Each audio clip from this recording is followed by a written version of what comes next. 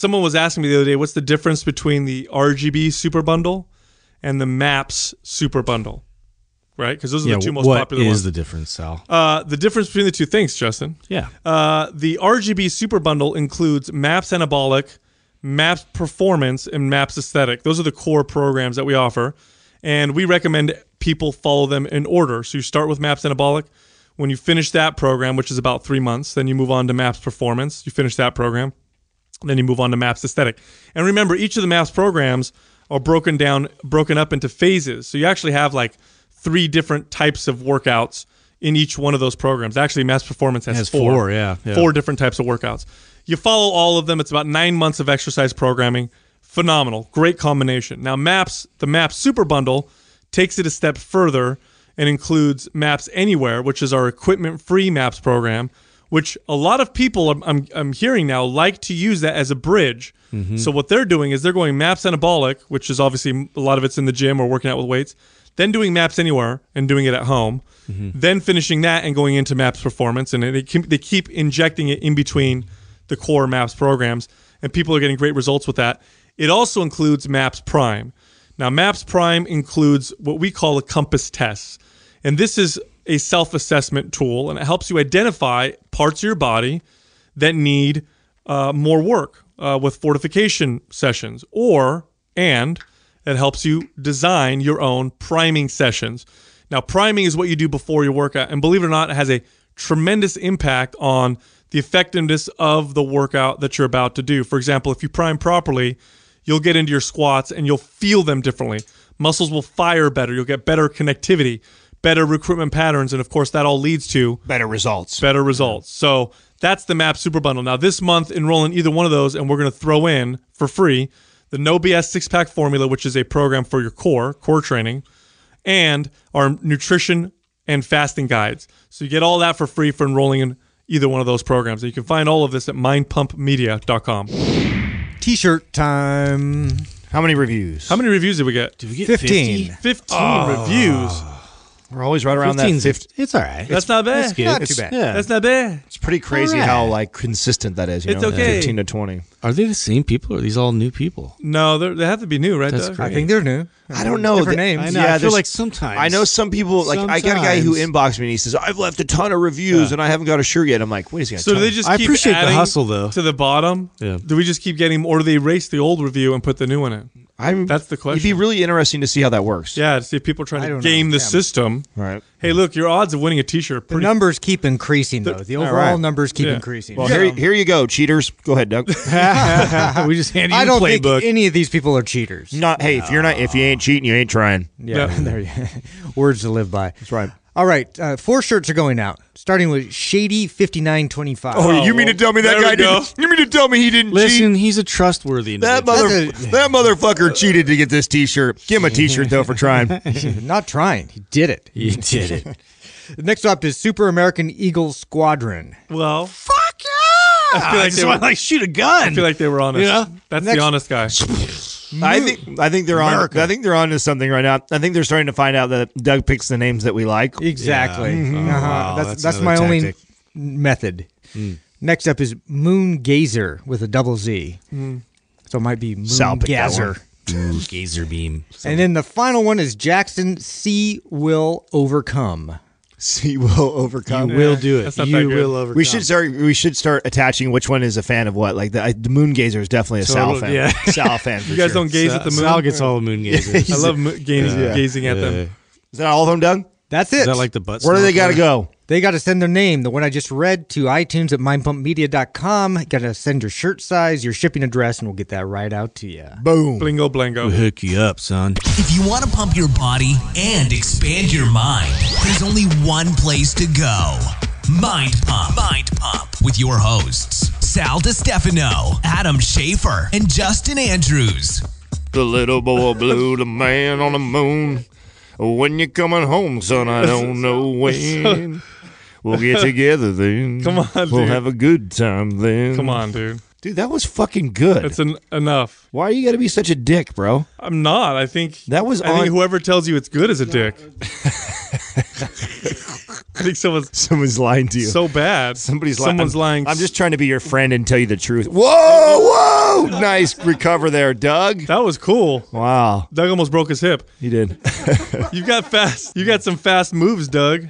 Must be that MAPS. Cat-like reflexes there. Must be that MAPS program. What do we got going on? I could tell you trained with a good trainer for years. For years. With the best trainer. I don't know about best. Best. Yeah, better than average.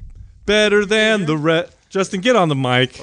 Listen, let me give you guys some advice right here. I feel like Justin's been fucking up. Take the little bit that you know and forget about it. Hey, everybody. Hey. You guys missed me. Take the little bit that you know Yeah. and forget everything. I want to do that. Words of wisdom. I want to like speak at a conference and be like the last speaker and go up and be like, okay, everybody, Listen, forget everything you've learned at this conference. Up I know until you don't now, know a lot. Just forget everything. Forget all of it. Yeah, forget it's all all of that. bullshit. Yeah. I'm about to tell you the shit you need to I'm remember. going to drop some wisdom on you, son. Just fuck with everybody. I'm about to give it to you. Hey, That's some ancient wisdom. I want to hear about your Easters. Post-Easter. I want to hear about your Easter. What did you do on Easter? I drove around and did the family thing. You did it again? Dude, you know what sucks is when you're a guy in a great relationship and you feel like a divorcee because you have to go drive around to like multiple families on holidays. That. Why does that happen to me, dude? What do you mean? I didn't fuck up any of my relationships or marriage. Why do I have to be the one that drives? You got to around? share time, man. Man, it's a family, motherfucker. Wait, how many houses did you go Well, to? it's for not Easter? just 3, but you know what? That's the point. Is that like Katrina's family is like so rad. They're like bring everybody over, but then my family, everybody exclusive. Yeah, my family doesn't like other parts of their own family. They're dysfunctional. Yeah, oh, totally right. So they They put the fun in dysfunctional. yeah. So I don't know about that. Yeah, not so much fun. little bit in of a dysfunction. stretch. The funk. Yeah, so I went. We Dysfunctional. we drove. We rode library. We drove out to Oakdale, which is the cowboy capital of the world.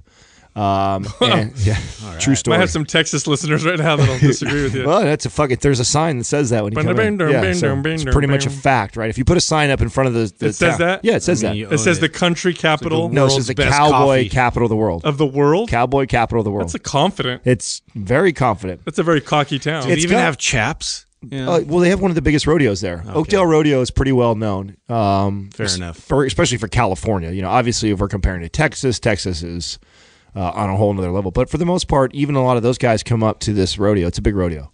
Anyways, I was in Oakdale. I saw my my mother and her new boyfriend. I met him, and I got to. This is your first time meeting him? Yes. They're new. They just met on. What kind of handshake did he have? Yeah, that's a good question, You know what I Justin. mean? It Was determines it firm? everything. Yeah, no, it was good. I think sometimes I know they tell you to good? give. No, well, I'm not a huge fan of the over firm handshake. I think it screams insecurity. No, Well, that's what I mean. It still determines. There's it. a right- Does he let you go more firm? That's why I or is said it There's that's- a right amount. That's why I said it was right. Like it was a. the thumb's in the right position. If Yeah. I doesn't add a little tickle at the end. if I think about your handshake after you do it, you did something wrong. Like if it made an impression on me, like it was too soft or was too hard, something's wrong. Did he double fist it? Or No, he one? didn't. What it was that would've been aggressive. It was good. It was good because I didn't think about it afterwards. If someone shakes my hand and they do like the tickle, like Justin said, that's really weird. Or they do like or if that. they go like literally shake, like they go up and down. It's like, come on, guy. Yeah, right. What are we doing here? Or they do the grip, like he grabs my hand and he grips me Like just he- to let like me know. the claws. Like he's digging his Which fingers. I in feel you. like some men tend to. I'm a 6'3", 230-pound dude, so a lot of times I get sized up by other men. He's 6'5", so he's a big dude. So he's not a little guy. And other big guys have a tendency to want to do that when they meet me, but he was pretty good. So what do you guys Okay, talk all about? right. How does this work? What do you guys That's a talk good about? impression. So he didn't hug you. No, yeah, we don't hug. I just met him, dude. And he's only a 1-month boyfriend. You don't get a hug from me for a Well, long I don't time. know. Just Yeah, maybe. No, He's no. at the Easter party. Adam's hard to get. He did. He made Easter Sunday at church. You know what I'm saying? So that's a big step in the relationship. So what with do you my guys mom. talk about then? Are you like, hey? It's very awkward. You know what my mom man. did? We literally we met there, right? And then we go to church for Sunday for Easter Sunday. And the church that she goes to has like this really nice like buffet area, and they actually have like a little mini Starbucks almost inside the church. It's pretty rad. Church has come a long way since I was going as a kid. Yeah. So it's quite the spectacle now. Like plasma TVs everywhere, and you can see like the. Yeah, I noticed that too. I went Dude, it's Saturday, it's and I was legit. like, "Whoa, this is a full-blown production." It was, bro. There was lights Both of you going guys, on. People are both of you guys went dancing to and church. jumping. You guys Yeah. both went to church. Well, Saturday. yeah. I mean, Justin and I are going to heaven, so I mean, we pay of our course, dues. yeah, exactly, yeah. So, anyways, we're there, and so Team fireproof. we get there, and my mom literally. That's right. That's right. Yeah, that's why we don't sit too close to you ever, bro. Exactly. We're a little bit off, you Yeah, know. yeah. You guys will be off the bored. distance from you. Yeah, whatever, bro. All the hot chicks are going to hell. that may be true. How pissed would we be, right? Son of a man. bitch. Nah. This is some bullshit. Yeah. But I imagine if we're in heaven, we can visit hell. I think that's how it works. Yeah. I think if you're in hell, you're Or maybe fucked. you could You're in pick hell. one. You could be can't like, come hey, up to man, heaven. let's but if make we're a in deal. heaven, we can come down to hell. I want that one. That's what I think. wanna I bring think that that's one what up makes here. it so heavenly. think so. I don't know. I don't think Anyways, that's we how could it debate works. heaven May and hell taint the later. waters. You know? We go there. So my mom does this, right? So we walk in, and she literally like goes, "Here, talk to Lonnie," and she walks away. I was like, "Oh, that was awkward as fuck," you know. Like, literally, like it was all of us. Kind of, it was me, Katrina. His name's Lonnie, my mom. And then she just bolted and said, "Here, talk to Lonnie," and then walked away. I gotta go. So then there's that awkward, like we turn to each other, look at each other, like, "Hey, what's up?" You know, it's like that. But it was cool. He was, he carried his own for sure.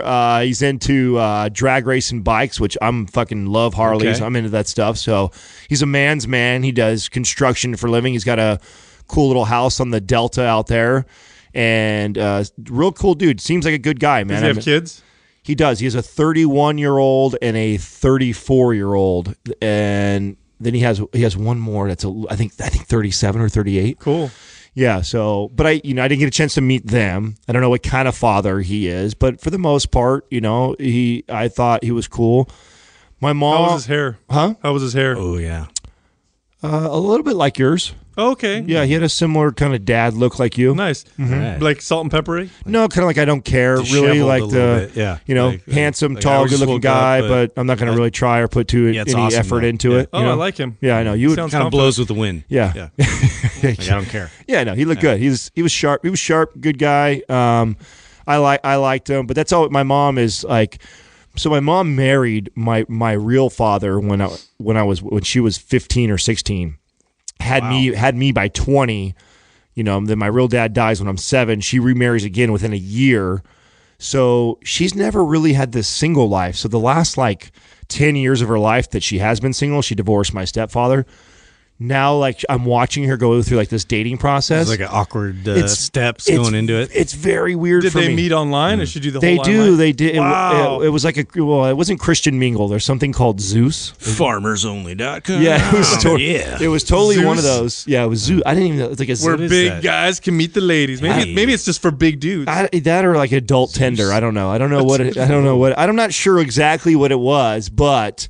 I just heard a stat actually on this that I think it was 84 or 82% of relationships now start online. Yep. That is crazy. Yeah, That makes high. perfect sense. Majority of marriages now, people met online. Well, I mean, here's what's neat, and this is why. I mean, I remember in our generation, right, coming up in this, you used to tease somebody about that, but in reality now, I mean, it's probably really cool how quick you can totally oh, not into that, not into that, not into that. Okay, she ain't gonna work. Sure, she's hot, but we don't like any of the same things. So you just Right. you wouldn't waste your time even really talking to that Dude, person. there's So I think you can hone in on She has too many stuffed so animals. someone was Run for the hills. Someone was telling me that because there's dating websites now for everything. Someone was telling me that there's a dating site for people with STDs. Whoa. Yeah, like if you have an STD, you could find people who have the same STD. I want my crabs to match your crabs. so you guys can. This is awesome. Isn't that? Yeah. isn't Then that- it almost turns into like a competition, like how many you can get. yeah. You know what I'm saying? And then you get to be part of that group. It's like, oh, I got 5. Herpes.com. We love STDs. Which one do you want Which today? one do you have? They do. I mean, they literally have a. You were joking about the farmers.com, but they've created like a subcategory for everything, and those things are so big. They have a site. They actually have a website now where I think if you're a younger dude who likes to date older women, even. You imagine what would happen with that, Adam? Wow. Back in the day? Hey. That's right. Yeah, like you're- Katrina's always worried about me leaving her for some like 60-year-old lady. DateYourTeacher.com. You have like a weird old lady fetish. I'm really worried about you. Like, well, it's my mom issues. No, look. I'm like that. I said I don't have an old lady thing. I was like when I was 20, I liked 30-year-olds. That's fucking totally different. Yeah. I don't now. Now that you're old, they're a lot older. At 35, I still like the 30-year-olds. You know what I'm saying? It stayed the same. You know what I'm saying? As I got older, I just liked older, mature The women. good part is you get discounts on like food, right? You go to restaurants, Or you get parking in the area, like the senior That's parking cool. and shit like that. AARP, stamps, all that stuff. It's like, baby, that sex was great. You want me to carry your walker out to the pop-up? Hey, Justin, how was your Easter? It was cool. It's just basic family stuff. Do you guys do the Easter egg hunt with your kids? We did it on Sunday. We did it, and my brother brought his kids and stuff. So we just put them all over the place and watched them, videoed it, and all that kind of stuff. But yeah, it was like so typical. You know? Yeah. Do you like candy? No. That was the one thing that I was actually proud of, was like I influenced my mom to put like money in there and then like toys and stuff. So there was like very few like pieces of candy because, dude, like since they wake up, it's like this fucking diabetes. This crack, Wow, like sensation. They'll eat like one piece of candy and then the whole day is just Dude, like, I had a lot of candy. yeah. Oh yeah. I did, dude. Actually, half of a chocolate bunny and a bunch of like gummy, what are they called? Peaches. Gummy peach circles. Oh, I love they those. look like buttholes, I but love anyway, those. That's gummy why you like them so much. Probably, but they're Tongue it in a circle fashion. That's funny. That's how I eat it too. Knew it, you sick fuck. Mix it with the chocolate bunny. He's just like, ooh, You got peach rim jobs for everybody. It's Bro, fucking you've good. been watching way too much porn. You know what No, else I seriously, ate? right? You know what else I ate yesterday that was I haven't had in Out of ordinary. probably 30 years. Whoa. Pillsbury crescent rolls. Oh yeah, Oh, wow. those are amazing. What? you- but what is it? It's When not I even was real. When I was a kid, What we is used, that stuff? we That was used our to, dinner roll. We used to I was make like, this is donuts a out of those. Dinner roll? We used to poke holes in the center of those, and you deep fry it in vegetable oil, and then make donuts. Well, no, We I'm used to do this. so I had them, and everybody makes my was stomach hurt and thinking everybody was referring to it as bread. Like, ooh, who wants bread? And I'm like, bread, and I'm like, that's not bread. Yeah. So I'm biting into it, and I'm analyzing like the flavor. I'm like, this is engineered. Like this is scientifically designed to taste really good, but you can also taste that it's not real. You know what I mean?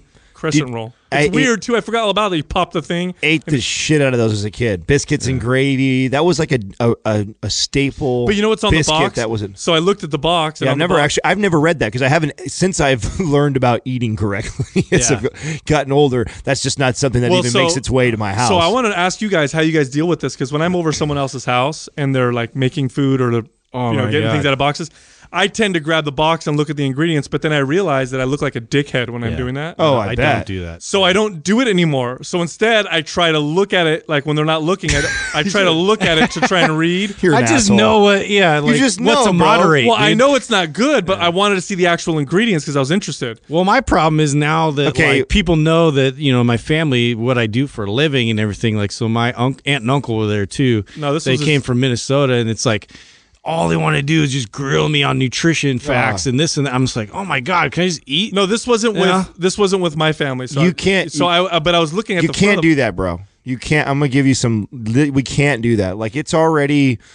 People are already weird about eating around. Oh, I you. know, you can't. Yeah. So you at all giving attention to what is? Oh, being, I didn't. So, I ate yeah, it. Yeah. I ate it, you but gotta just like And I'm looking at the box though because it was just on the counter. check it off as like not a good day. And there's a or a fasting day. There's like a little red. There's like a little red label on it bite. or something, and it says no trans fats, no high fructose corn syrup. So I'm like, what are they using instead? Yeah, because There's they're something doing in there. They figured some other shit out. Yeah, some yeah. other It's not compound. like butter that's in there. I'm pretty sure it's something out like soybean oil or some shit. It's actually one of my biggest pet peeves that I have to talk about nutrition and exercise Yes. when I'm at. Thank you. Yes. I don't like it, and I don't mind talking about it. I just don't like it when people do the whole like, oh well, sorry, we don't really have that much for you to eat. Like I'm like, Does this meet your standards? Yeah. Yeah. Like, I try and super condescending. I try and avoid those conversations as much as possible, but it doesn't matter. I feel like no matter what, because people know what you and look 'em up. even if they eventually ask you like what you do for a living, and then you tell them, and they're like, and it's like instantly,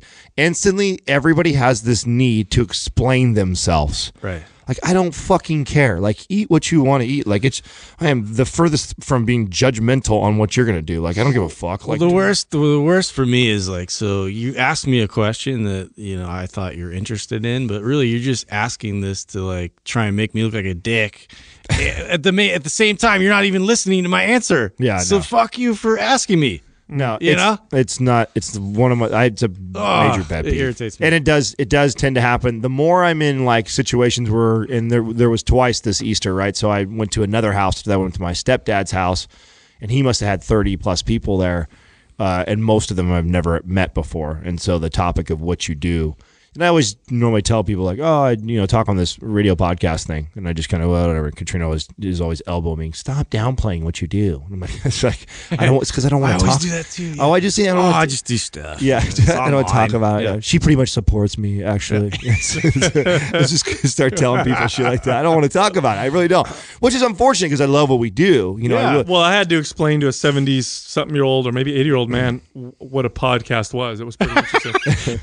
Yeah, you should have so what do you that. do? Great guy, by the way. Amazing. By the way, great guy. He's from that generation. In case he's listening, that's what it was. He's comes from that generation that doesn't give a shit. Yeah. So he was super inappropriate with like half of his jokes. That's great. And I was my just favorite. Yeah, I was just fucking dying of laughter. But anyway, I'm trying to explain to him what a podcast was. So I said, it's a fitness podcast. And he's like, what's a podcast? I'm like, it's like a radio show. And he's like, how the fuck does that work? That's exactly what he said to me. He goes, how do you tell people to work out on a podcast? And so it took me like 10 minutes while I'm explaining it to him to realize that what he thought I meant was that you tune into the podcast and we tell you to work out. Yeah. All right, like 5 more real time.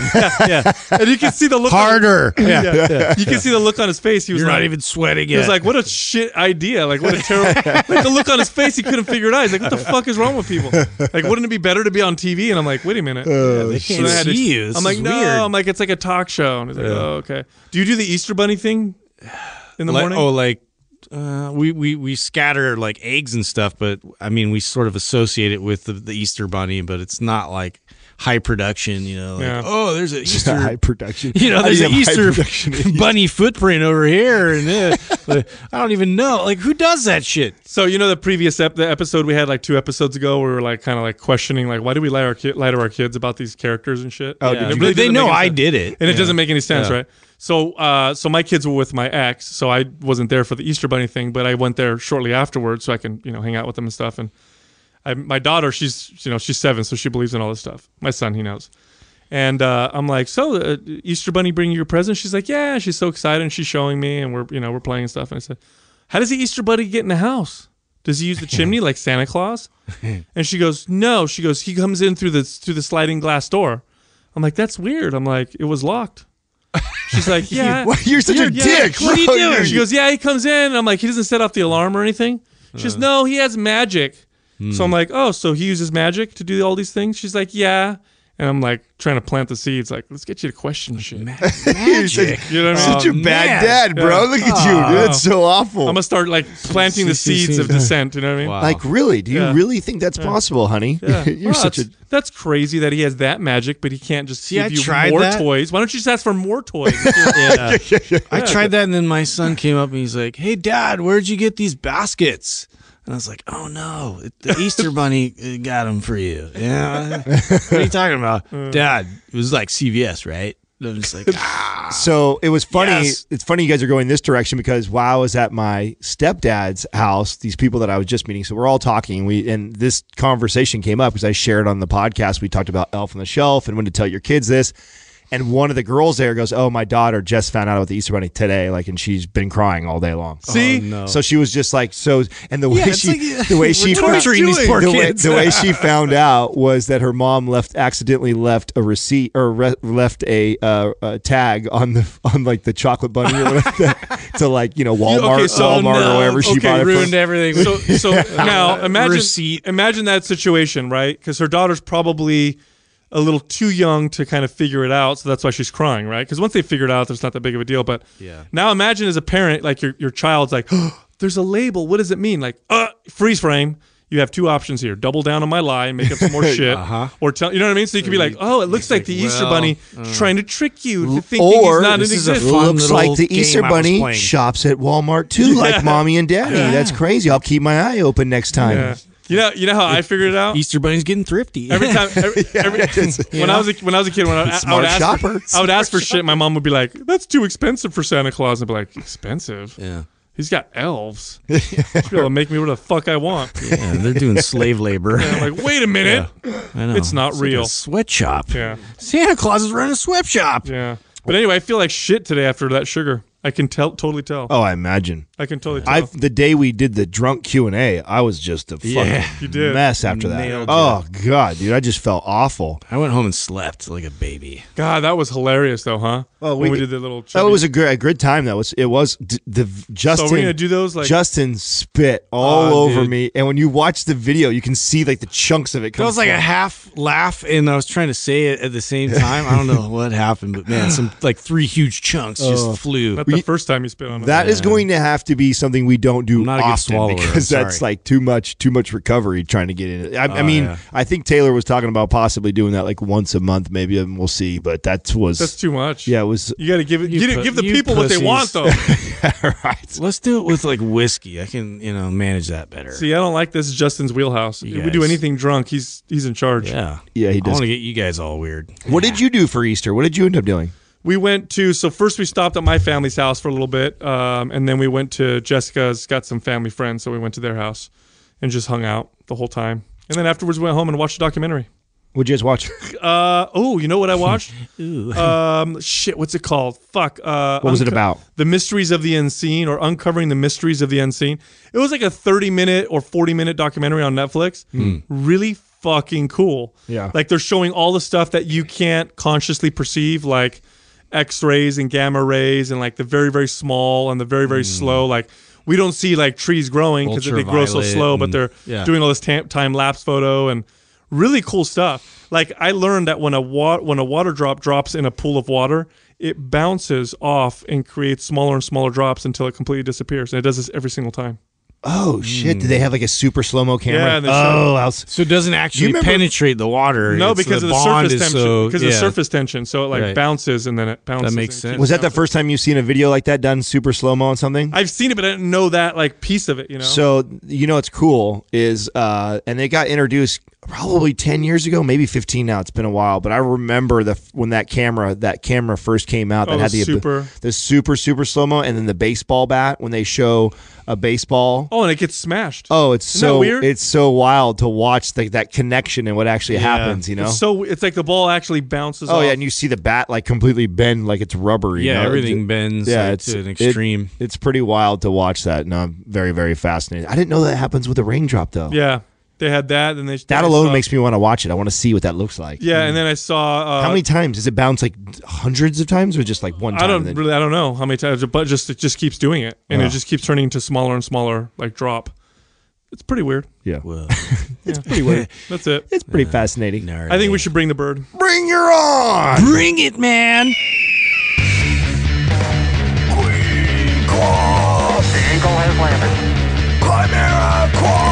Today's Quah is being brought to you by Chimera Coffee.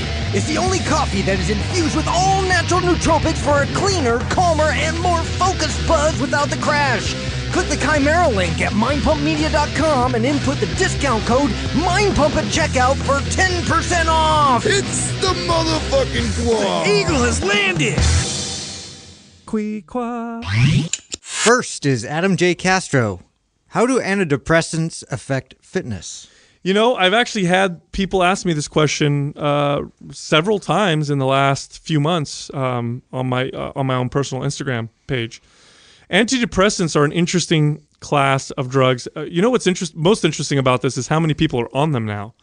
There's a What was the stat? It's like crazy. 1 in 3 or something like that. There's a large percentage of people that are prescribed antidepressants. Or maybe that was just pills. I don't remember. It was high though. It was Very high. And what's really interesting about the most commonly prescribed antidepressants are SSRI classes of drugs like Zoloft or Prozac. SSRI stands for selective serotonin reuptake inhibitor. And so what these drugs do is they reduce the amount of serotonin that's reuptaked in the brain, so it increases the amount of serotonin that's floating around the brain, so it gives you more, I guess, more available serotonin. And the effects take a while to really come up. So I guess you're supposed to be on them for anywhere between 4 to 12 weeks before you feel them working. Now, the studies on SSRIs are pretty interesting. They're just a little bit better than placebo for most cases.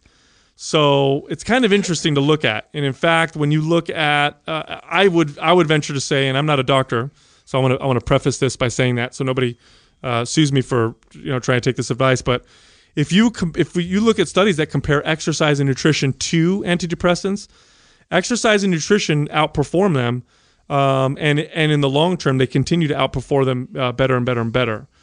Of course, exercise and nutrition are not as easy as taking a pill. And I think that's why people tend to want to take an antidepressant. And for some people, apparently, they do help quite a bit. But here's my opinion on how they affect fitness, because they've actually done studies on antidepressants, and they're hard to really look at because the kind of people who take antidepressants are probably depressed, and if it helps you from a depressed state to a non-depressed state, yeah, you can't beat that argument. That's the argument they've had for years. Yeah, dude. do you think you're going to have improved fitness? Probably, right? If you're really down and depressed, and an antidepressant improves your mood, you're probably going to have better fitness. But on the flip side of that, one of the number one side effects of antidepressants is weight gain, and there's some theories behind that. One of the theories is that people may actually be eating more, or at least craving foods that tend to taste better, because now that someone, once someone's depressed and once they come out of it, they start to enjoy things again, and so maybe they're eating more as a result of it. But there's also some theories that it actually does something to the metabolic system, and it actually causes weight gain that way. And there's actually some pretty compelling evidence. Well, do you know what is actually happening with like dopamine and serotonin? What's going on with that? Do you know what exactly happens when you take in one of those? It just increases serotonin, is what it's supposed to do. Now, does that influence the other aspects of the brain? I would believe so. I don't know. Yeah, but I would absolutely believe so. And there's and you look at some of the side effects of antidepressants. For example, erectile dysfunction is a big one. That tends to be a problem with some men who take antidepressants, probably because I think serotonin can cause issues, sexual issues, can reduce like the ability to achieve orgasm, is one of them. Also, weight gain, like I said before. That's ironic. The chemical that makes you feel good in your brain also hinders you fucking getting a boner. Doesn't it just make you feel more? Why does that seem backwards? This right? shit sounds backwards to me. Well, I mean, if you look at like illegal drugs, like aloof. Look at illegal drugs like MDMA, for example. MDMA is not an SSRI, but it does cause your brain to produce a shit ton of serotonin, and you feel amazing. But one of the side effects of MDMA, which is awesome dancer, is that you can't. A lot of guys say they can't have sex or they can't orgasm on it. And so I think lots of serotonin, more serotonin tends to cause that. And I know dopamine's involved in that process, and I think you may be right, Adam. There may be something going on with dopamine there. But there are other antidepressant drugs, the SNRI drugs, which are the selective norepinephrine reuptake inhibitors. Now, those may increase or improve athletic performance, because norepinephrine is it's one of those chemicals that's kind of that energy chemical. And so if it increases the amount of norepinephrine in your system, you might actually have more of that wired energy. But I've done research on this, and the studies, they don't point to any athletic benefit whatsoever. But I think, again, if you're depressed and you become not depressed, you're probably going to have better performance. The awesome thing would be to get that person and not let them know that you're going to give them sugar pills, keep them working out, eating right? So they're taking the pills thinking that they're getting it. So the placebo effect is about like 80% as successful, some crazy high number. I remember reading that. It's and the difference between the placebo, the sugar pills, and the actual power of belief. Yeah, it is like strong. especially with something like that, right? With something that is a mental disorder, right? That's going on. So I think that consider this. Like let's look a little deeper. So SSRIs attempt to give the brain more serotonin because they think that depression may be you have issues with producing serotonin, or you have issues with using serotonin. So more serotonin is supposed to help you. Okay, that's the theory behind SSRIs. Most of the serotonin that's produced in your body is produced in your gut. And there is a very strong connection with depression and gut issues. In fact, people who are depressed tend to have stomach problems. Well, this is what we kind of talked with Rob Wolf a little bit. I remember you brought that up as a question to him, and he's like, no, absolutely, it's connected for sure. Yeah, so I would say I've had clients in the past who have come and see me and hired me and have had issues with depression, and the way that I've seen them use antidepressants is they'll take the antidepressants to give them the energy to do something, because sometimes you're so down that and again, this is clinical depression, and again, I'm not a doctor, but if you're sometimes these people are so down that they just can't get up off the couch, they can't do anything. Yeah. And so sometimes these drugs help them just get up and start doing something, and then once they start moving and doing all the things that they know are going to make them feel better physically, then they start to reduce their antidepressant use. But again, you want to do that under the supervision of a doctor, because I do know that going off antidepressants cold turkey can have some pretty scary side effects as well. But consider your gut health as a big factor in the physical causes of depression or anxiety.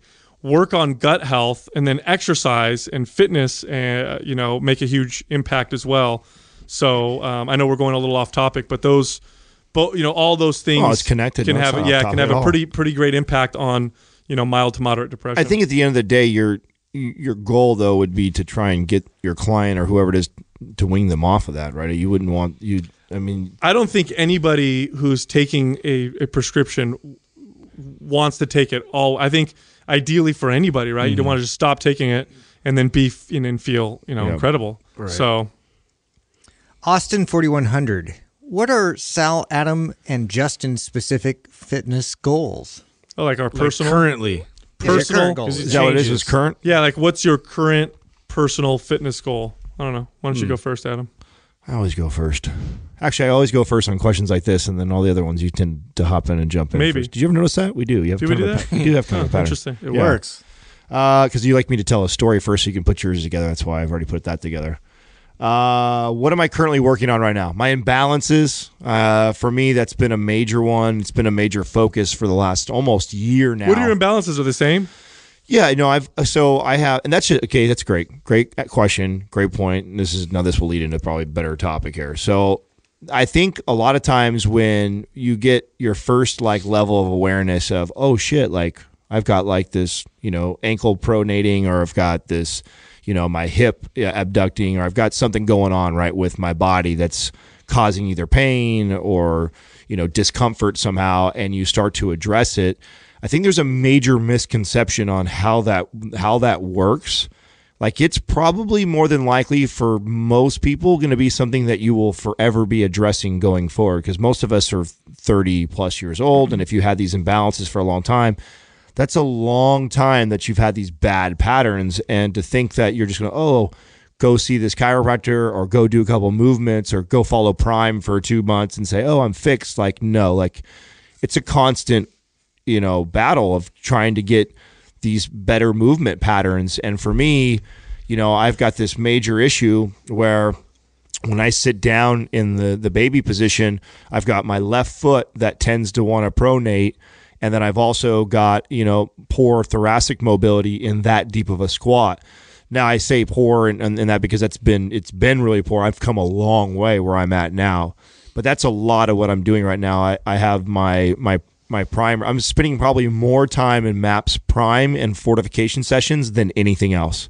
I'm still lifting, and I just recently kind of transitioned into a little bit back into my MAPS Black and going that direction, but I still wouldn't even consider myself following MAPS Black. I'm more MAPS Prime and fortification with sprinkles of my MAPS Black in there every now and then. So, because I know summer's around the corner, and I am aesthetic driven. I know I'm going to be at pools. I'm going to be on the boat. We'll be in Vegas, things like that. And so, I do want to get back towards my aesthetics a little bit, but I don't feel like I'm that far off because I've still been training. I've just been focused more on my mobility, and the big thing for me is just tightening up my diet. I've kind of I haven't tracked in a very, very long time because I haven't been focused on weight gain or loss or building muscle. It's been how I move. So my main focus is how I'm moving, and for me, I have to I haven't weighed myself in literally months. So in order for this to work, I have to completely I don't do good with like dabbling back and forth on goals, if that makes sense.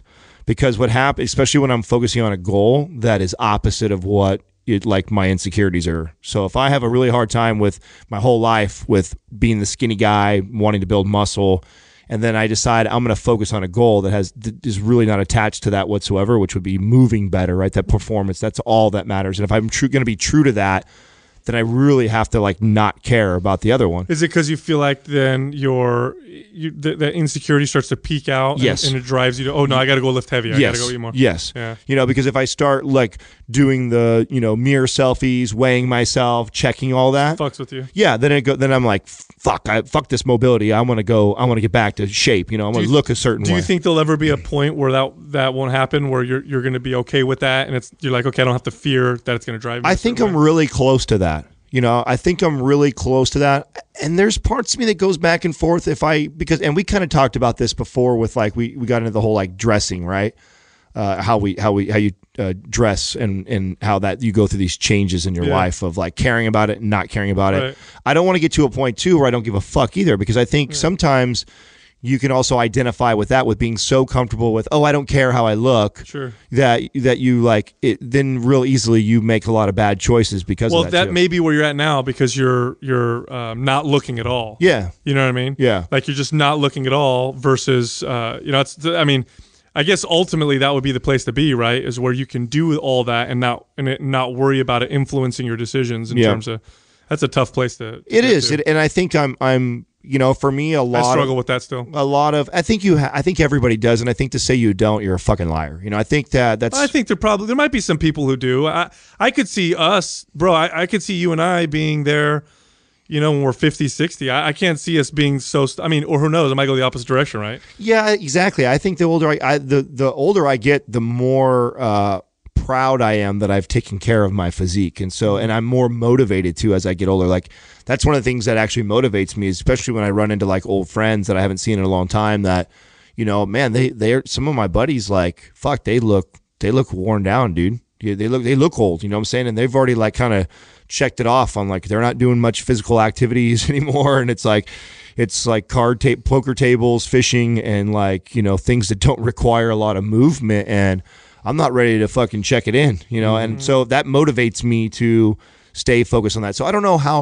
When we talked we just had a great podcast with Brett McCabe, right, about mindset, and I don't think I ever want to get too comfortable. I think I like to be uncomfortable and challenging that. I think just being aware of it is the key, right? Like not being a majar driver. I go back and forth with that, because when you say too comfortable, I think. I thought that for a second too, but then I asked myself, I said, well, what am I perceiving as too comfortable?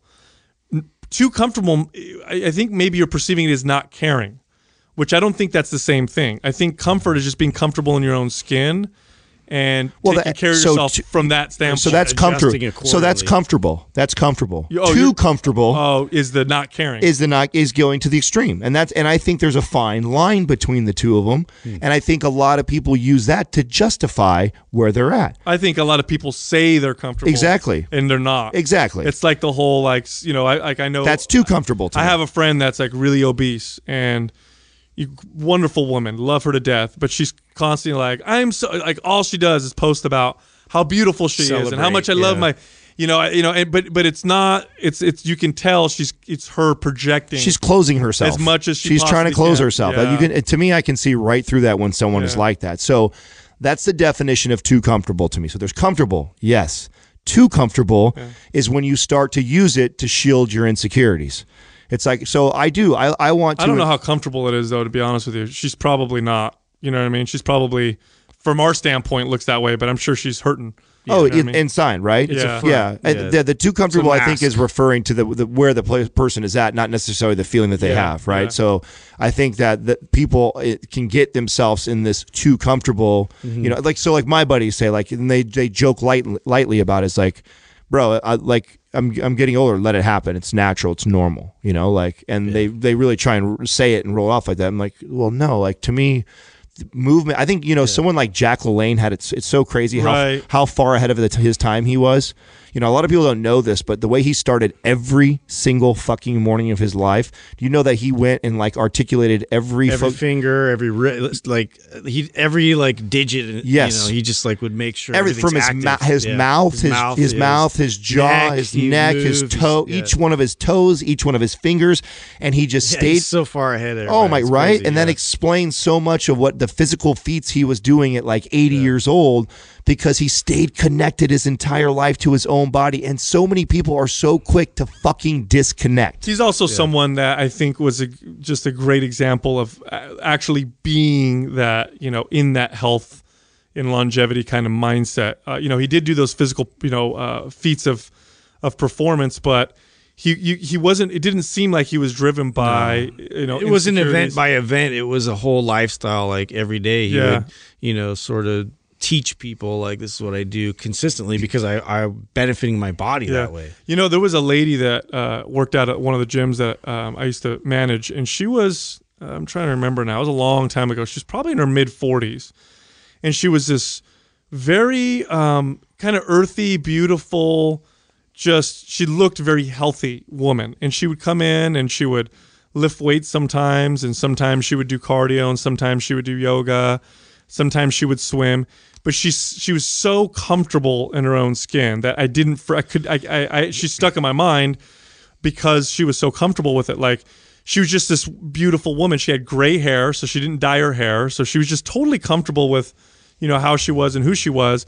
And everybody in the gym would comment on her, like, man, you know, God, she looks so good. And I'll never forget her because she just exemplified that level of, like, you know, just being who you are, but you know, taking care of herself because she loves herself type of thing. And it looks amazing, and it feels amazing to be around. And that was, once I saw that, I admired it. I didn't realize that would be my goal, but it is now. Now my ultimate goal is to be in that state. Yeah, that type of person has really been able to establish what their own personal, like, routines, what their own way of benefiting their own body, instead of like doing something so other people give you compliments, or other people are looking at you with judgment, or you're not judging yourself enough. You know, as far as like, you know, what could I be doing to improve? And some people really do. They hone in on that. Like, this is what makes me operate better. This is how it benefits my body. And like, it's so obvious when you meet somebody like that. So this morning I was working out over at Club Sport, and, you know, they have the pool over there, and I'm going there in the morning. I go pretty early. So I'm there by like 6 a.m. or whatever, 6:30.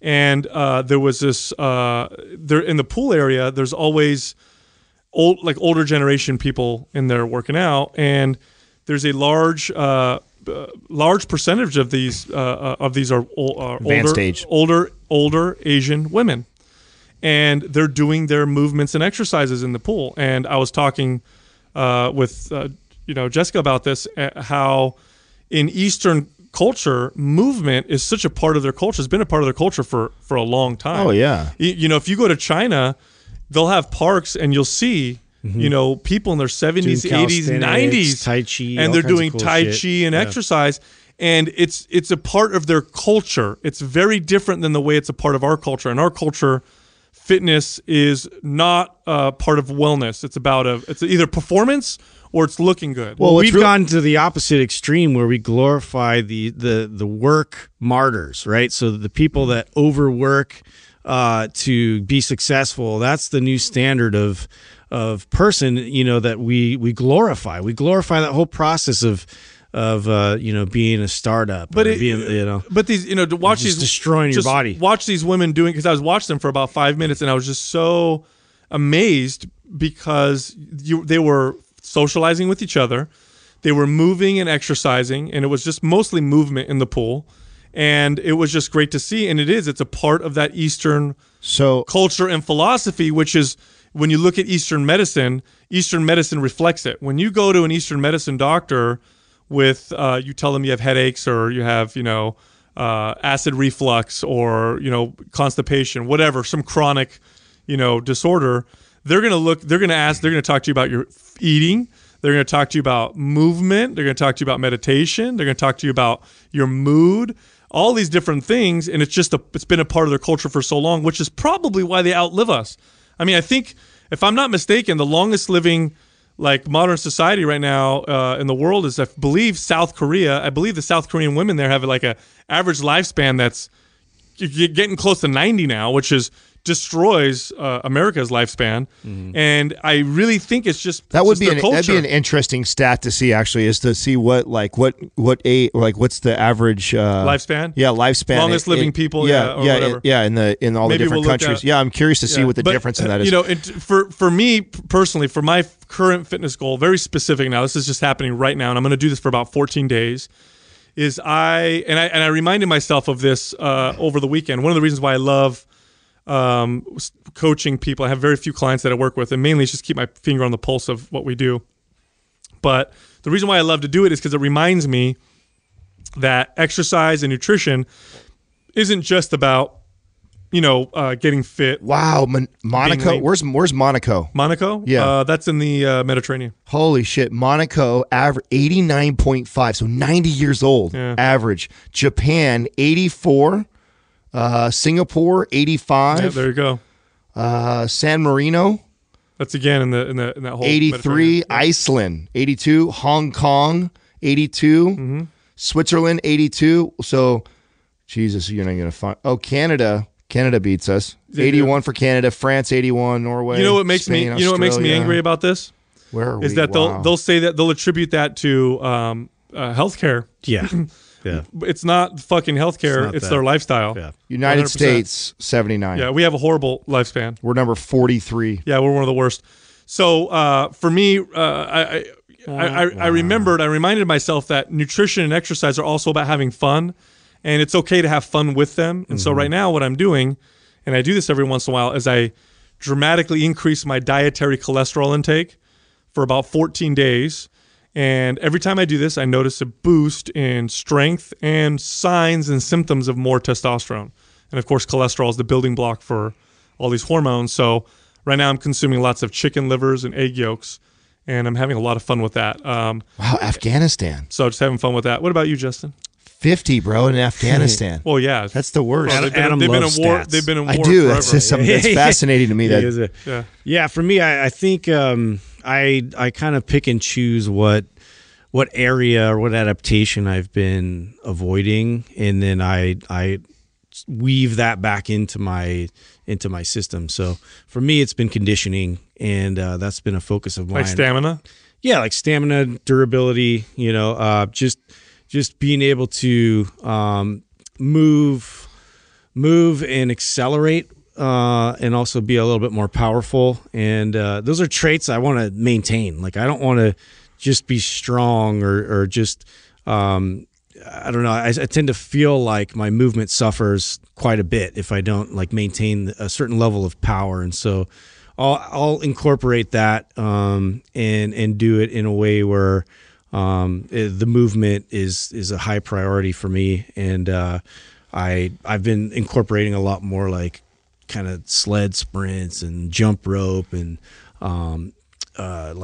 mace bell swings, and so I tend to lean a little bit more on the unconventional stuff too. So I'm fun doing outdoor. that. Yeah, I have a lot more fun, dude. I like to get outdoors. I've been running a lot more hills lately around my house. I always love to do that because it gets me out in nature, and then it's just I get the endorphin rush too after I'm done, and so I feel really good. So, but then it's just at a certain point, then my body starts to kind of feel the pressure of that. So I need to weave back into strength or mobility and focus a little bit more on that.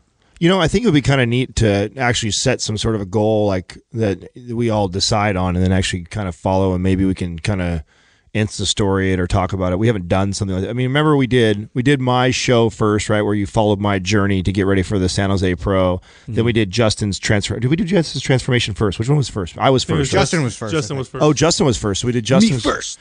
We did Justin's transformation first, which was really cool, and that was when we first started. So that was way back. I'm wondering how many people even remember that. Yeah, I doubt, right? Yeah.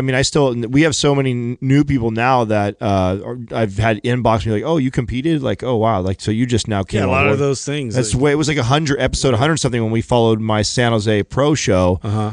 So maybe we come up with something. I think that'd be kind of fun to do something, put it out there. Well, I don't know about you guys, but I'm just putting it out there. I'd like to get some rings in here, and I'd love to do just a whole series of body weight. Yeah. Just all we do is body weight. Somebody asked about going that. down there. That made me miss it big time. Yep. Yeah, YouTube. There, we just had somebody who asked that, so that would be a cool thing to do. Man, talking about cardio, fucking A, bro. I climbed Mission Peak this weekend. That's right. Motherfucker, bro. Did they kill you? I did it.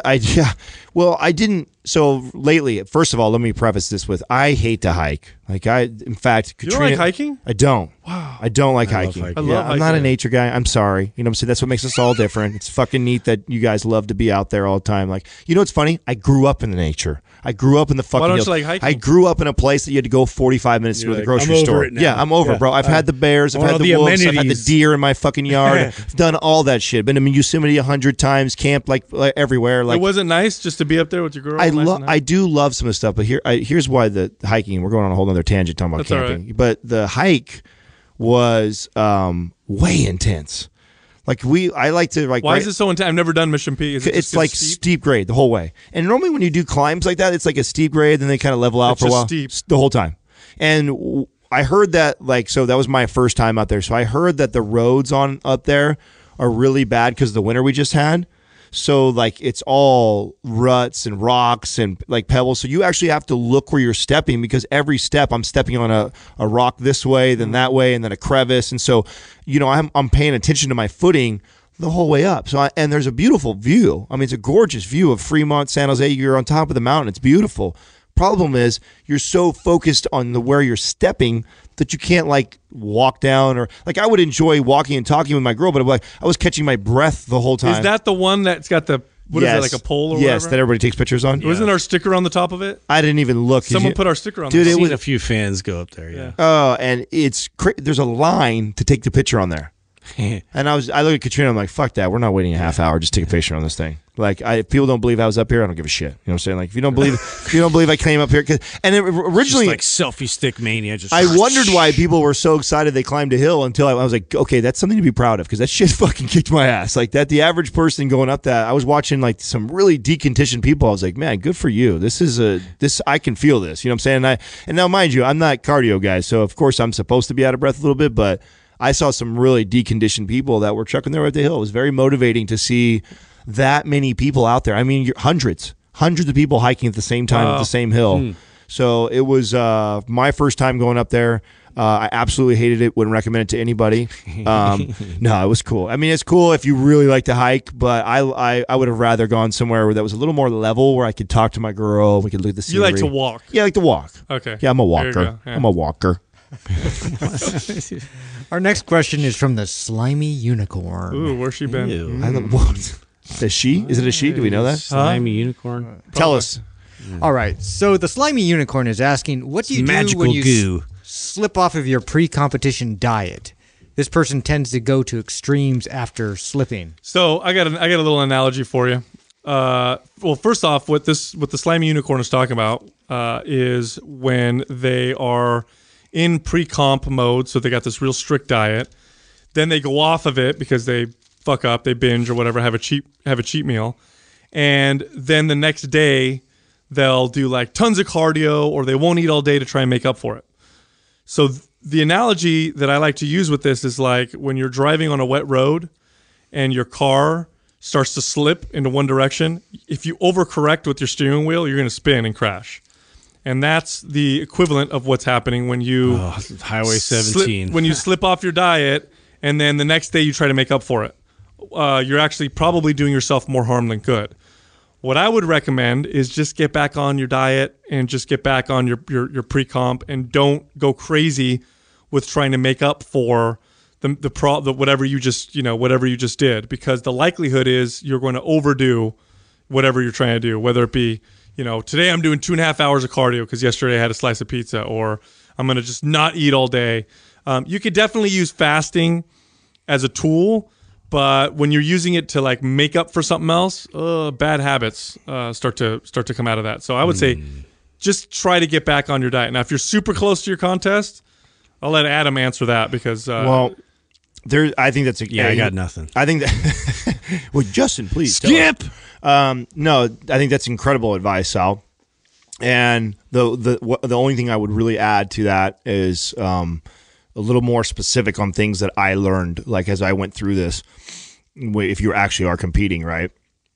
I was blown away on how much knowing what I know, and I still struggled with this because you've resisted for so long for this, and this I believe this applies for other things than just contest prep for bodybuilding. I think this is very similar to people that are prepping for anything where they have to be on a strict diet for a certain amount of time. And what we tend to do is once we made it, we do this like celebration of like, yeah, I fucking made it, and they binge. And once they start that, it's a dangerous, slippery slope. And so what I had to do, and because I caught myself doing the same thing, like, oh, I'm gonna eat like crazy post show, and the hard part with post show stuff is you look fucking awesome as you're eating bad food. Like the more bad food I ate for like the first 24 hours, the cooler I looked. Like I was so depleted that almost all those calories were going to like just filling my muscle bellies up. So I'm just getting like you're growing, and I still got abs because you were so depleted. You're 2% body fat. It's not like you're gonna go from 2 to 10% overnight, but you definitely go from 2 to like 6% real quick. And so what I had to start to do was to treat. After my show, I would have to mentally tell myself that my dieting, my programming, all that stuff like that actually doesn't stop for until another week to 2 weeks later. And I would diet out of that.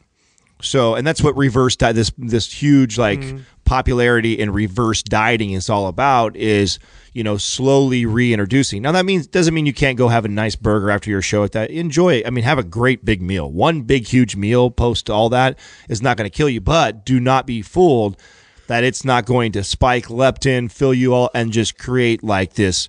Your appetite is going to be roaring.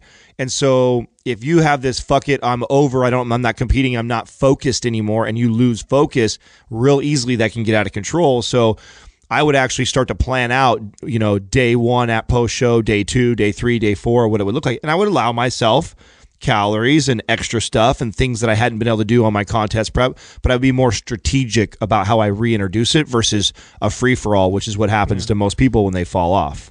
So I think treating it with a little more structure, I think that is something that don't just, because they're asking about pre-competition dieting too. So like you're getting ready for a show. Yeah, if you're well, this is why I don't like cheat meals. Yeah. This is why I think it's stupid when coaches do this, like, oh, you're gonna have a cheat day on this day. It's like, no, it's not. You shouldn't even teach your client that. It should be like, hey, we need a surplus of calories, and this is what we're going to do.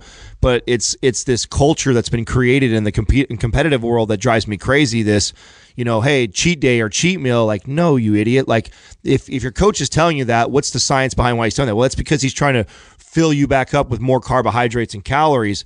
But in your head, you're connecting that with, oh, I've been good, oh, I can cheat. And so you do this back and forth game, which is just a bad relationship with food.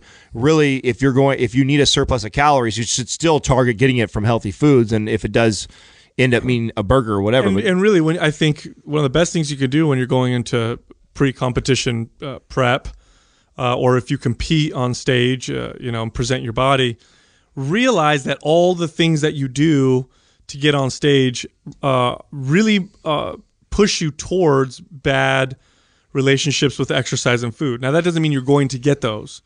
Just understand that you're entering into an environment that really promotes that. It's an extreme. And be aware of it, because then you can see what's happening to your mind and your body as you're going through this process. I trained a pageant competitor a long time ago. So pageant world isn't that different from the competition world. Might even be worse in terms of like diet pills and starving yourself and stuff like that. And I could clearly see the what it did to her mind as she would enter these contests, and what would happen with how she would eat, with her food and with her exercise, and how she would treat them. And my goal was always to make her aware of it. Like, look, you are going to be presenting yourself on a stage. People are going to be, dissecting you both physically and verbally and all these other things. And that does in some people promote, bad behavior, or unhealthy behavior, I should say. and just be aware of what's going on, because then you can catch it before it gets out of hand. Because already the question alone tells me that this particular individual is already in that bad state. Well, they slip off, and then the next day they try and make up for it by doing this horrible stuff. Well, I'm going to tell you something that's going to sting a little bit. You don't belong competing. Sorry. It's a sport, just like anything else is. There's levels to that. Like, it's just like I don't belong getting on a rugby field. You know why? Because I don't fucking know how to play the game. I haven't trained for it. I'm not mentally, I'm not physically ready for it. What the fuck would I be doing on a rugby? Just bottom line. Yeah. Now, maybe there's part of me that wants to go play rugby. So what would I do before that? I would do all the things to get ready just to even play the fucking sport. I wouldn't just hop on a field and compete with professionals or with people that are taking this on that.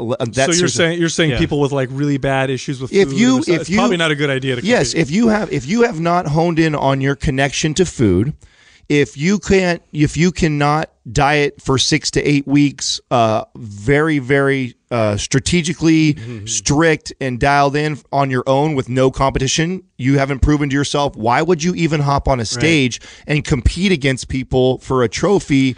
And it's a sport. It's a great point, because look at the sport in general. It is it's the glorification of like all your insecurities. Oh my God, dude. You're putting all your insecurities on display to get feedback from everybody else, which is exactly the wrong message. So if you don't recognize that it's a sport and it's a temporary thing that you're just going in to be like, oh, cool, I did that, versus like I get my identity from this, it's just going to lead back into your life. Now, on the flip side, it could also be a tool to help with those insecurities. Like, let's say you're somebody to address them, to get in a certain shape. I disagree. It could be.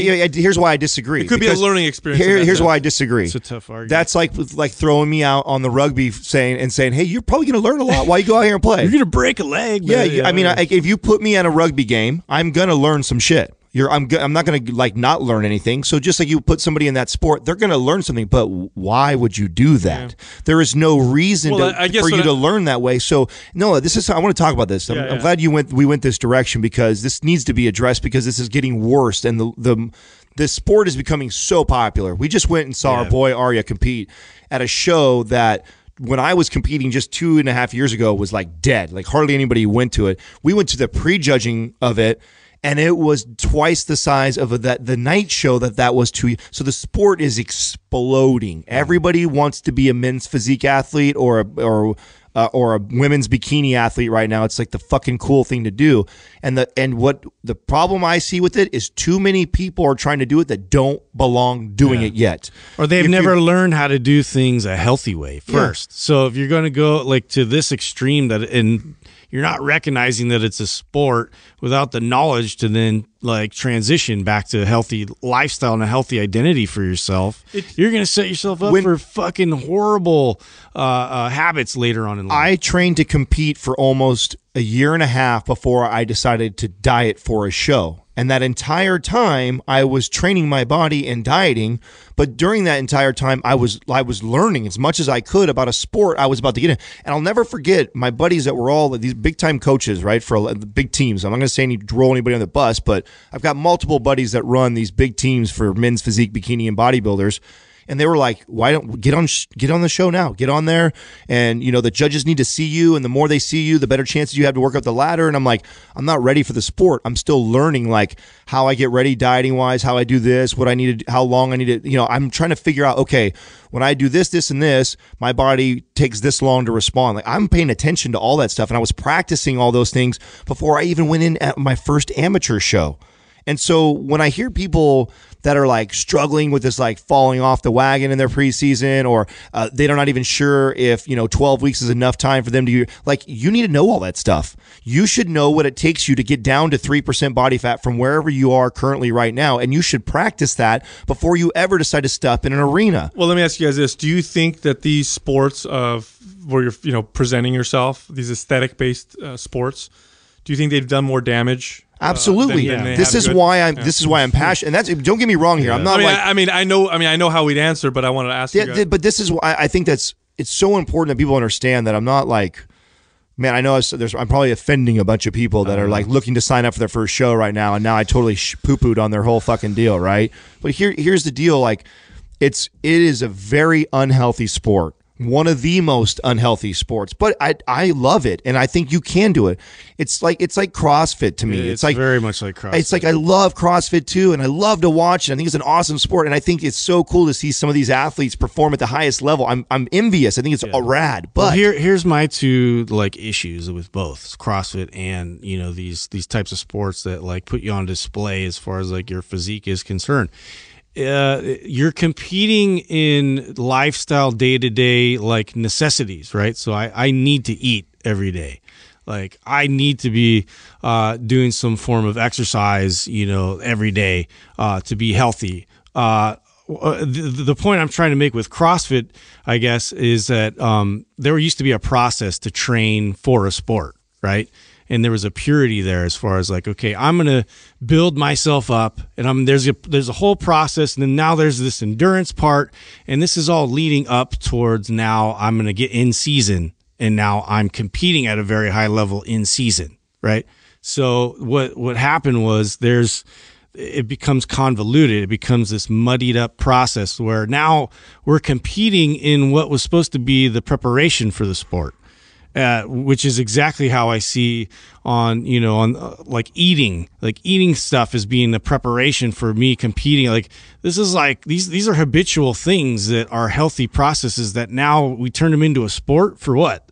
Yeah, I don't know. I just have a big issue with it. Yeah, for me, I think there's definitely some good things it's brought to fitness. Oh, it changed my life. It's changed my life. It's made me a better coach. It's made me. I love it. So don't get me wrong. But definitely, if you have issues with food and issues with body image, it'll probably push you in the wrong direction. It's not necessarily the greatest thing. Every show I've ever been to, I just hear the conversations people have, and I can see the way people look, and it's just, oh my God, this is really bad. This can be I don't really think bad. it's that hard. Okay, so and it's very simple, right? Like I feel like if anybody before they decide to compete, where you're going to get up, be compared by judges, stand next to other men and women, and be compared, before you put yourself in that environment, you should at least just get yourself in the best shape of your life and see what that looks like and what it took to get there and what you learned along the way. That right there will at least give you a step up from 90% of these people that I see entering their first shows that just decide they're going to hire a coach and say, hey, because that's what's happening right now. It's becoming so popular that someone goes like, I want to do that, and I believe I got the discipline to do that. Who's your coach? Who helped you out? Then they go hire that motherfucker who has no business helping these people. Here's what you got to consider. You got to consider the damage that you're going to do to your body, because you do create, even if you do it right, you are going to damage your body getting in that kind of condition, and so you need to know that, and you know how to come out of that. That's number one, because I've already now seen several women who I'm working with who've done some pretty bad damage to their metabolic systems, to their gut, to their health in general. And number two, realize that there's going to be you have to withstand some damage to your psyche, because you're going to restrict so much, because you have a specific date, because it has to be so perfect at the time when you go off and that motivation is gone, that competition's over, it's going to flip you a little bit into a tailspin. And so be very aware when you enter into that world, that you're going to be doing those things, so that you can at least approach it with a little bit more of awareness. Well, then you're also going to be judged by somebody who's going to tell you that your lats aren't big enough, your legs are too small. If you're not emotionally ready to handle criticism, that's right. It's not a fucking sport for you. And not only that, but to be okay with it, it could be a bunch of bullshit too, because the judge is so subjective. The judge could be sleeping with one of the fucking girls that's up on stage, and he cares more about her getting a trophy than cares about you getting a trophy. And even though you fucking have a better physique, you may not get it, and you may be told it's because you don't have round enough shoulders. But you know what I'm saying? Like, you got to be ready for all that and be okay with that, and like knowing what you're getting into. And I think the first prerequisite to that is like, just diet yourself, just train, just hold yourself accountable to this, and see the pitfalls, see the challenge that you have, so you're aware of it when you decide to go and play the sport. I mean, like, prepare yourself a little bit. Cat Bowl is asking, what is the most important aspect of personal care? Personal care? Cat Bowl. Our own personal care. Wow. What does it say? What is our most what is the most important aspect of personal care? I would say. Are we personal? Each one personal, or No, is this like I think maybe just what we think. Is there a people need to the? have. Is there a the? You know, I would say I'm trying to think of something that would kind of encompass everything, right? I think really understanding and caring for yourself on a true and accurate level, because that will guide your decisions. That will guide your food. That'll guide your nutrition. That'll guide the relationships that you allow yourself to have. You know, a lot of people are in these relationships with either friends or, you know, significant others where they're destructive. You know, they take away from you. They beat you down. They can be abusive.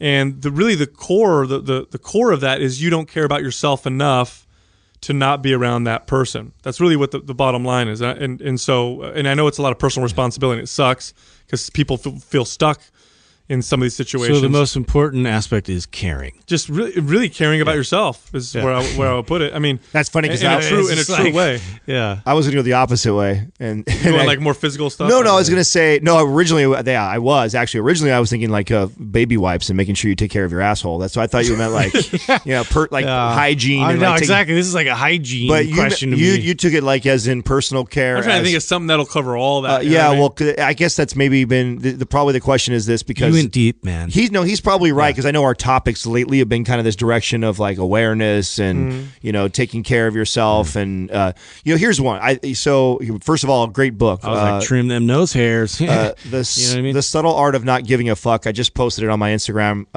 recently, and I think that's an excellent book when you ask a question like this.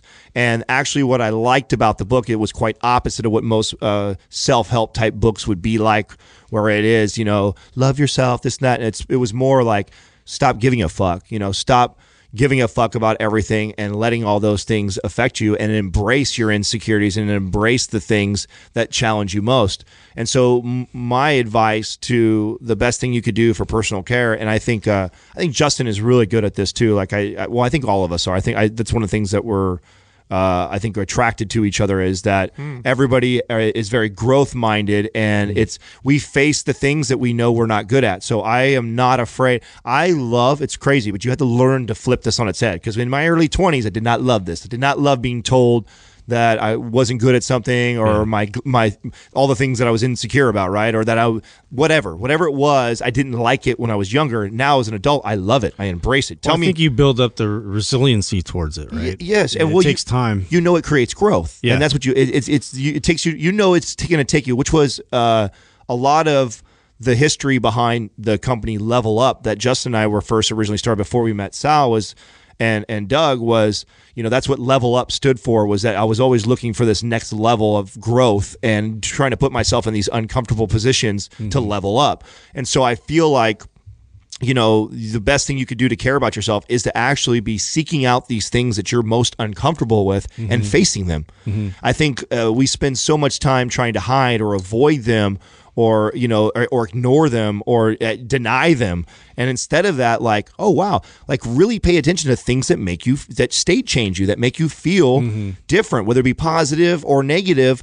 Do not neglect to pay attention to that and then address it. And by address it, I mean like internally address it, like, whoa, Sal just said and understand how you're addressing it each time, you know, like what steps you're taking, and then you can really start to see how this all plays out, you know, as you pay more close attention to your everyday habits, your everyday decision making, you know, the things that somebody says that affects you a certain way, like how you react, like all these things. You just start to really take a critical look and dive deeper as far as like what makes you, and like how you interact with your environment. And once you start paying closer attention to that, it's like it's very eye-opening, and then you see what benefits you the most. I mean, it's right there in front of you. It takes it does take the awareness to be able to say to yourself, like, I'm not good at this, or I don't like this, because there's a lot of things we avoid that we don't realize that we avoid. That's a really hard part to do. That's a very, very difficult one. Like, you know, I have a tendency to do my taxes on the last fucking day. I do this every year, right?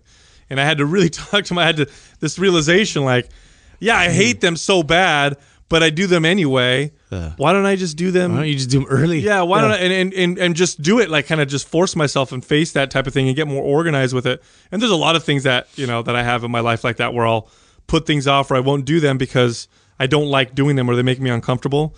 And now what I'm trying to do is, okay, if this really makes me uncomfortable, gotta have to do it anyway. I'm gonna just do it right now. Well, and boy, does it feel better. Let's go further though, which I know you have this ability to do that. I think where people really miss is because of all that. So let's say that's Sal's thing, right? Then what normally happens is it puts him in a bad mood, and then maybe he snaps at like his wife or his kid or his partner, and he is blaming that person for whatever stupid little thing they're doing, right? Mm-hmm. And in reality, it's really this thing that's buried deep, that it's something that he procrastinates, he puts off, that's now affecting him that way. That's what I mean by... Because it causes you some form of anxiety. Yes. So it's like sort of a protection process where it's like you're not going to address it till now I have to address it. Because it's like, taxes especially, I can kind of voice into this because it definitely does the same thing with me.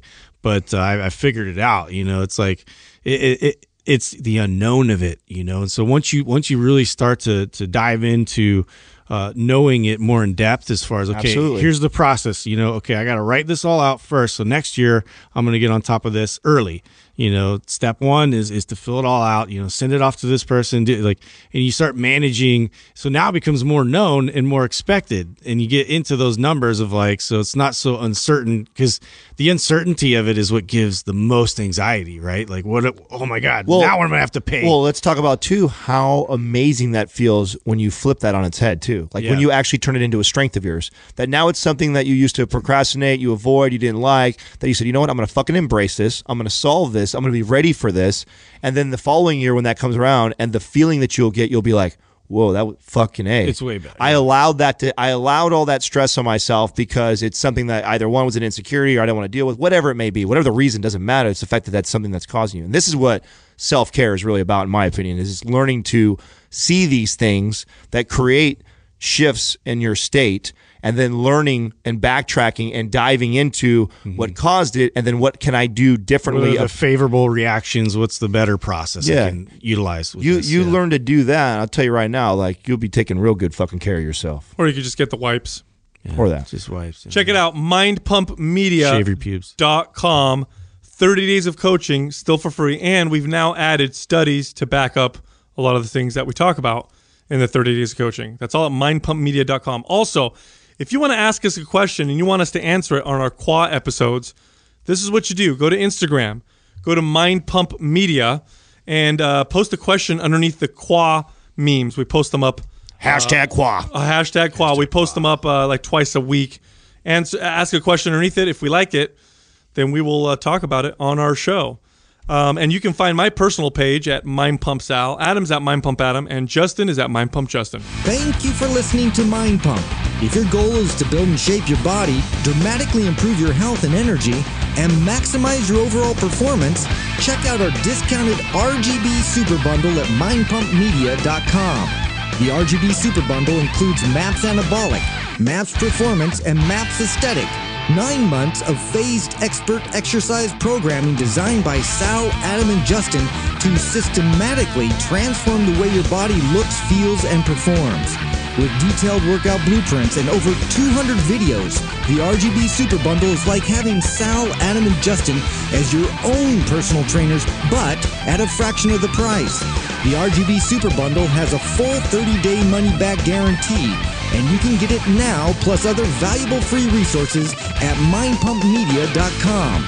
If you enjoy this show, please share the love by leaving us a 5-star rating and review on iTunes, and by introducing Mind Pump to your friends and family. We thank you for your support, and until next time, this is Mind Pump.